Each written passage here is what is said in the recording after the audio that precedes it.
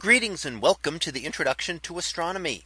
One of the things that I like to do in each of my introductory astronomy classes is to begin the class with the astronomy picture of the day from the NASA website, that is apod.nasa.gov/apod. And today's picture for December 3rd of 2021. Well, it is titled Comet Leonard and the Whale Galaxy. So what do we see here? Well, this is an image taken a little over a week ago, and it is of Comet Leonard, which is a comet working its way toward the inner solar system. And we see the comet in the center with the greenish glow around its central portion. We call the halo of the comet, and then a tail stretching back and appearing to merge into a distant galaxy. Now the galaxies that we see are the Whale Galaxy up above where the tail is pointing, and then the comet head is pointing in the direction of the hockey stick, sometimes called galaxy. And you can see it's kind of bent structure there. Now, as the galaxies are quite far away, millions of light years, about 25 million light years away, whereas the comet is only a few light minutes away. In fact, it's a little bit closer than the distance between Earth and Sun.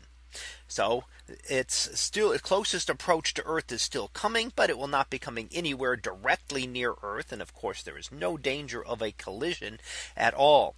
It is certainly something that can now be seen and is expected to grow better, brighter. It is nicely seen in binoculars or a telescope and may brighten enough to be visible with the naked eye. So how much it will brighten is a good question, and comets are very unpredictable because of their nature. It depends on how much material is being vaporized and how bright and dense the coma and the tails become as to whether they will be bright enough to be visible in the sky. But certainly it will be a nice sight for those with binoculars or a telescope to be able to see as it makes this trip through the inner part of the solar system. Now it's approaching Earth, and that's coming up in a week or two. And then it will make its closest approach to the sun the beginning of next year. In fact, on January 3rd, it will be closest to its sun, and then we'll begin heading back out to the outer solar system. So comets are temporary visitors to the inner solar system, and only when they are close to the sun do they get heated up and do we actually get to see the comet itself, as we see in the image today.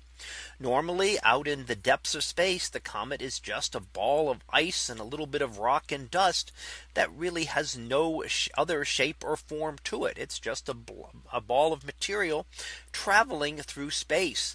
But when it gets close to the sun, it heats up, and that causes it to create the head or coma and the tail of the comet that we see when it comes into the inner solar system.